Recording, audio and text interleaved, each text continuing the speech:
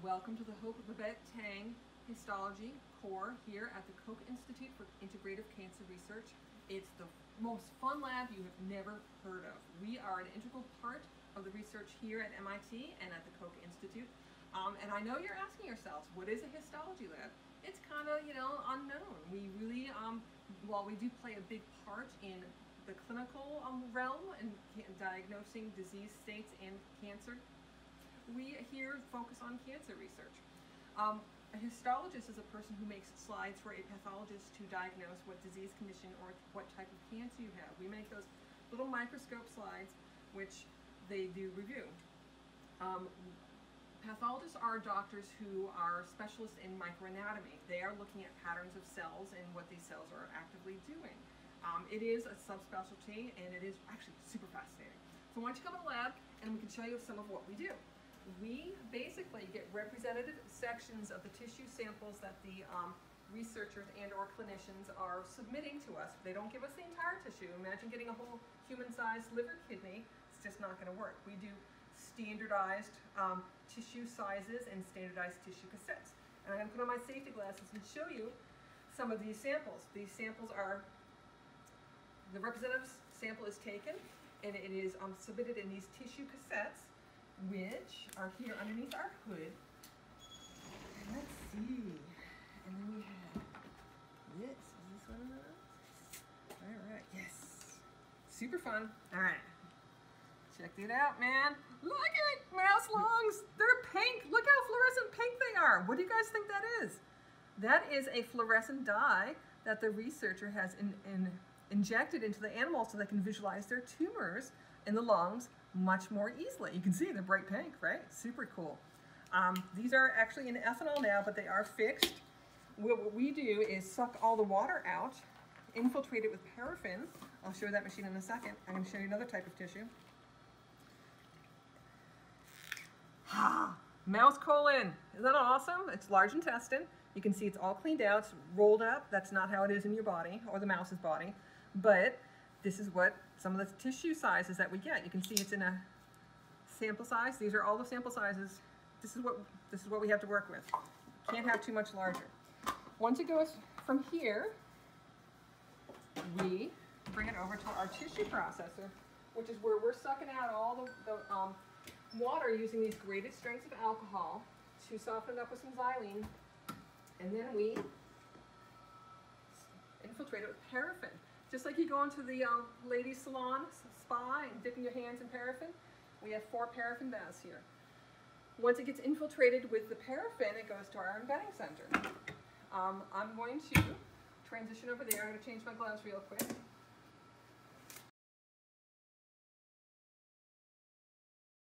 So here we are at the embedding center.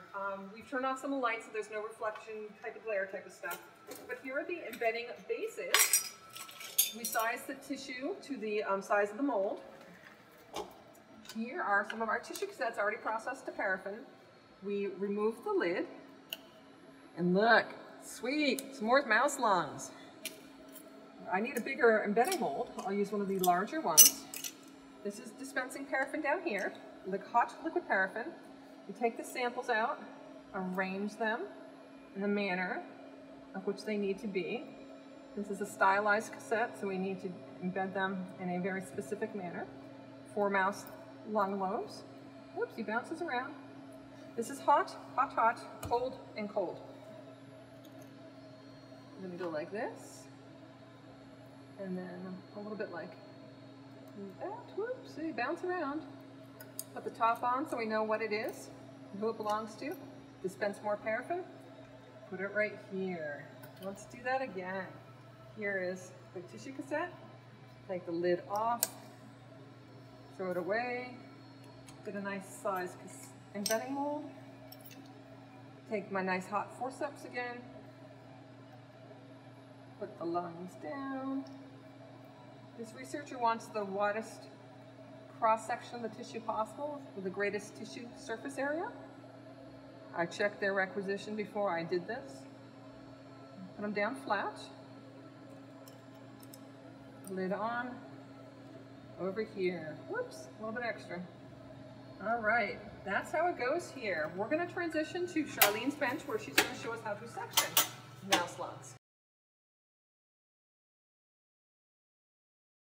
All right, Charlene is here at our microtome. She is going to face a block for us. We face blocks to remove the extra paraffin that is in front of the tissue. I'm going to lean over her shoulder. This COVID times, this is dangerous, but we're going to do it in the name of science.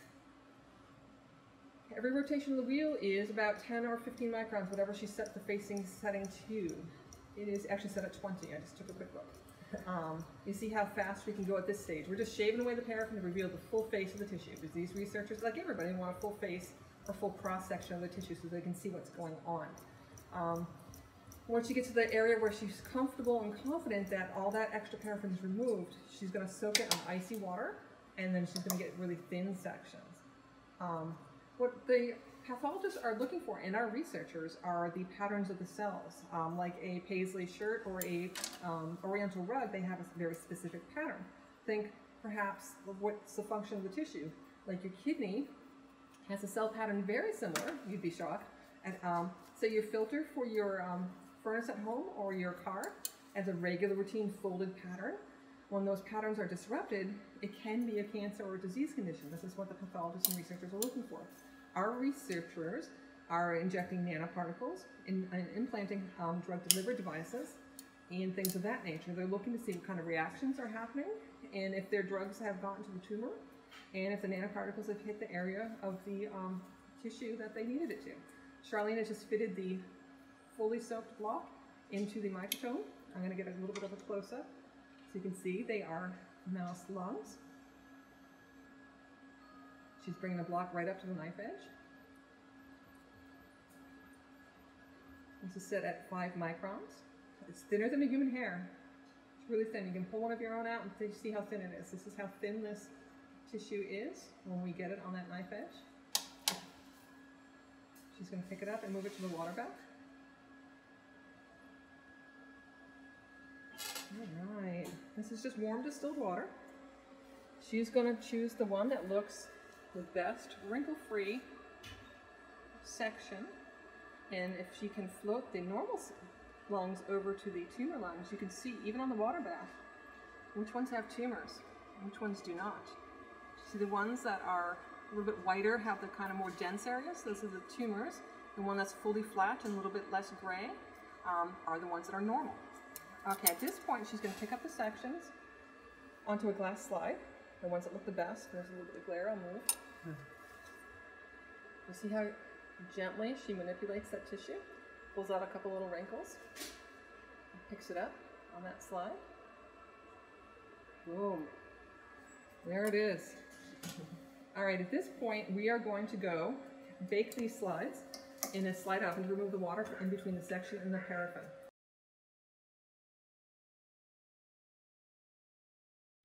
All right, here we go. So we bake our slides in this slide oven. It's a rotating oven. We bake for about 30 minutes at 70 degrees.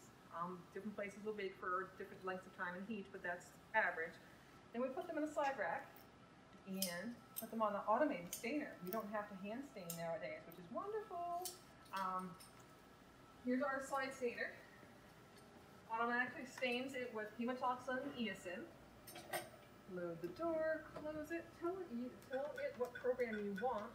I'm on hematoxin eosin, which is the most common stain out there. It's been around for about 100 years or so. Hematoxin stains the nuclei, eosin the cytoplasm of the cell, so they look pink and purple.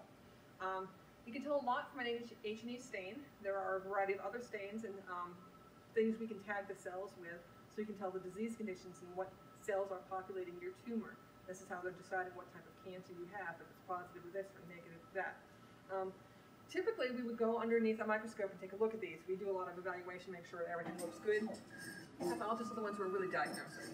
Since you really can't see easily in this microscope, we're going to go to our big machine where we scan slides, digital scans. It's super fun.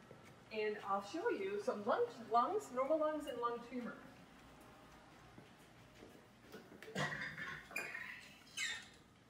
Here's our machine. So here are some lungs. So these are normal lungs. You can see they are open and lacy. See, this is what you're breathing. You want it to, it looks kind of like a kitchen sponge, right? Here's your bronchus, your bronchioles, I should say, larger airways. Here's a little bit of blood pooling. But basically, this is your normal lung. You know, this looks good, right? Then you go and look. So this guy. Oops, sorry. It is this guy. Ooh, where do you think the tumors are, right? So this is spleen. This is just put in as an accessory tissue, but look at these really congested areas, and then look at these solid areas. Should your lungs have solid areas? No. Ooh, it's a little too close up. Let's go to this. See? Here's normal. Here's tumor. Look how angry and aggressive it looks. It's like, ah, it's getting there. It's getting you. Again, open and lacy. Here's the tumor. Really congested, solid. This is what a lung tumor looks like. It's kind of scary stuff. Our researchers are trying on and off genes. They're trying to figure out what causes the tumors to grow and then grow quickly, and what causes them to slow down. Once they figure that out, they can help figure out how to slow down or stop your tumor from growing and make it go away. This is what's really fun about our job. It's very visual, it's very hands-on, and our researchers are wonderful. I really do hope that you guys have learned a little bit about histology, and that you come visit us sometime. It's really a great place to work, MIT and the Koch Institute, and it's super fun. Please come on down. Thank you for your time. We'll see you.